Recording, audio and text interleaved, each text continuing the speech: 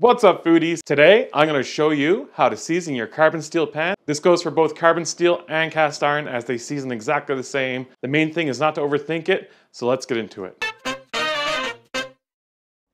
Alright, foodies, as you can see, I have a new pan here. I'm using a FOOD-DEE pan. I'm not a sponsor, but I love this brand of pans, and they're well built, a bit thicker than other brands of carbon steel. So yeah, I just love them. I'll leave a link in the description below if you would like to grab one yourself. We're going to start by giving our new pan a nice wash. When they ship carbon steel pans to the store, they put a thin layer of food grade wax on them or oil to keep them from rusting when being shipped. And we need to remove that coating before we season our pan. I like to pour over some boiling water and use a scouring pad. I give it a good clean and try to remove as much of that wax as I can. Once I have tried my best at removing that coating, I'm going to give it a good dry and place the pan on a burner set to medium heat for about 30 seconds, just enough to warm the pan up. Doing this will help open the pores of the pan and let oil in and adhere to the pan for a better non-stick coating. I'm going to use a small amount of oil to coat the inside and the outside of the pan. Now personally, I don't tend to stress on what type of oil I use. I just like to stick to the good old-fashioned canola oil or olive oil to season my pans. Rub the oil into the pan. It should look like there's not enough oil. You only need a super small amount of oil on the pan to polymerize and give you a good non-stick surface. Having too much oil will cause uneven spots and a tacky surface when you're done.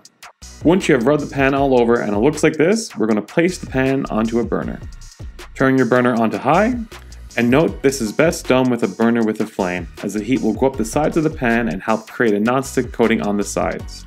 Once the pan is seasoned, it's fine to use on a flat top or an induction stove. As the pan heats up, it's going to go from a silver color to a dark brown or golden color.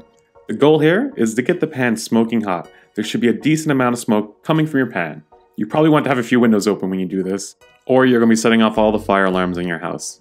Make sure you move the pan around to get up the sides of the pan to make sure they get nice seasoning as well. You'll know when you're done when the pan stops smoking. Now, this is the first season and the pan is ready to go.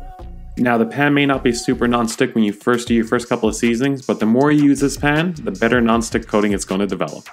Once you've seasoned your pan, you can do this a few more times if you'd like, but the main thing to keep your pan seasoned or to get it more seasoned is to use it. Use it every chance you have. The more you use it, the better the non-stick surface will be.